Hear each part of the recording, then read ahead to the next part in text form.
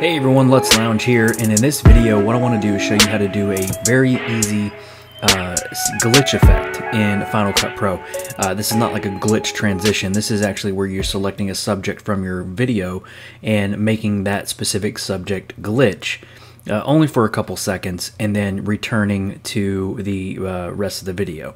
So I'm going to show you how easy you can do this. You have no plugins that you need to download, so nothing you need to buy. All this can be done directly in Final Cut. So the first thing we need to do is download our clip, and this is the clip that we're going to be playing with here. And you can see I have this section right in the middle that is going to be where we add the glitch effect. So it'll be playing and then it'll go into a glitch and then go back to the normal video. So how we're going to do this, what we're going to do is basically draw a mask around the subject and then add some glitch effects to it, and that's pretty much it. Very simple, very easy.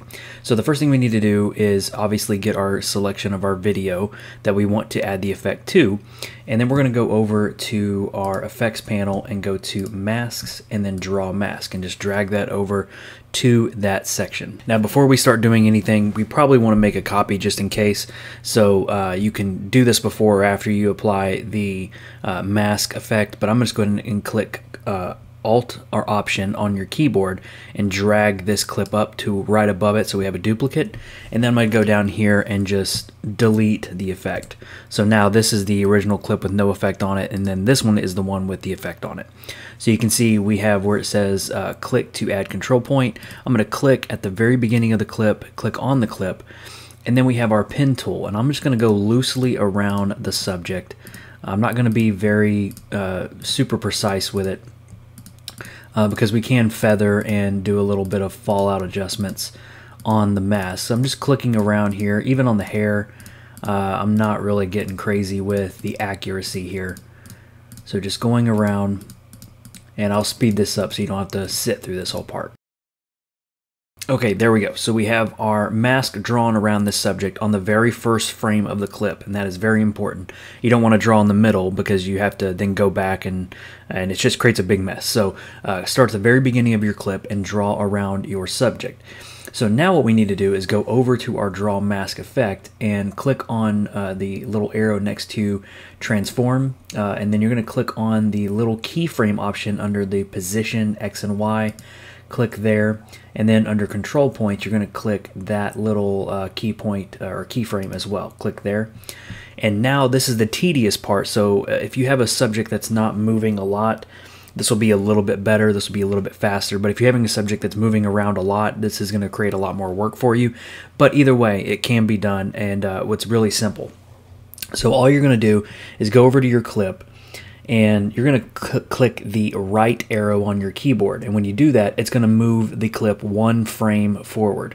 And then this is where you go into here and just adjust these control points, move them around to follow the subject. So obviously you don't want a clip that is super long, like 10 seconds or something. You just want something that's a pretty short clip that can get a nice glitch effect and then roll back into the original footage.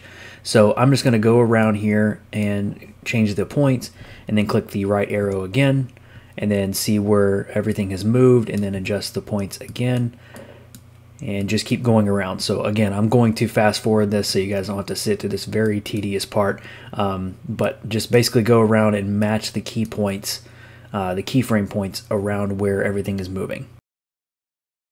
Okay, so now that we've done that, everything is tracked here. You can see it kind of moves around a little bit with the subject here. It's not perfect, it doesn't have to be.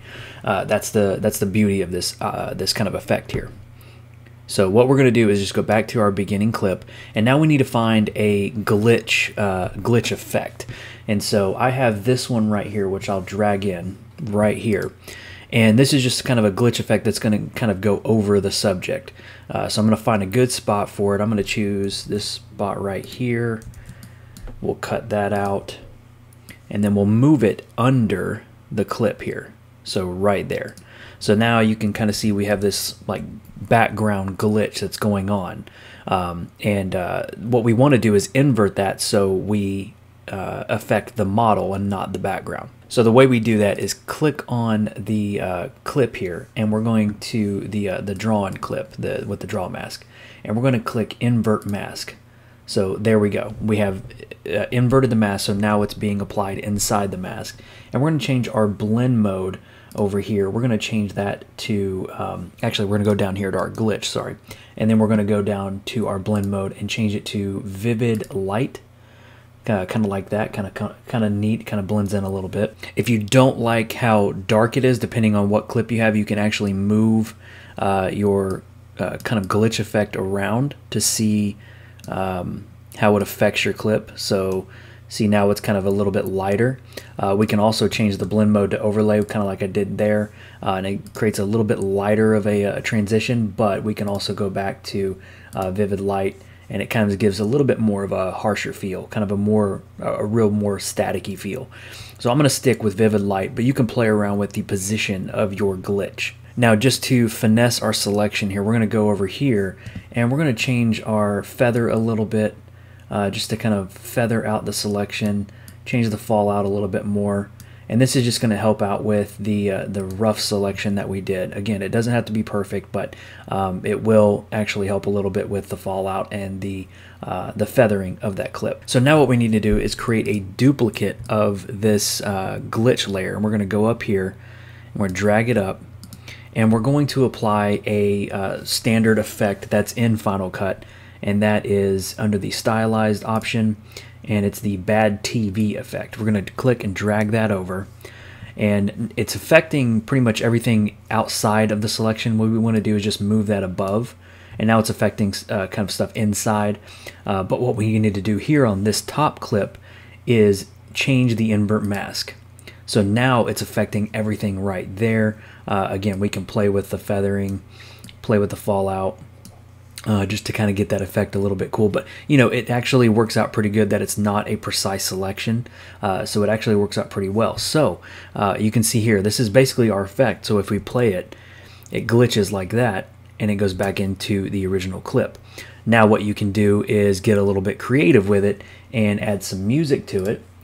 So we'll drag in a quick clip here. We'll cut it down to match, kind of match the beat. So where the beat goes in, I really want that beat to hit on that glitch effect. So right around there. And we actually will go ahead and grab a glitch sound effect as well. A lot of these you can find on many sites. I've actually purchased mine, but you can find these on many sites here. So I'm just going to drag it right there, and here is our final effect.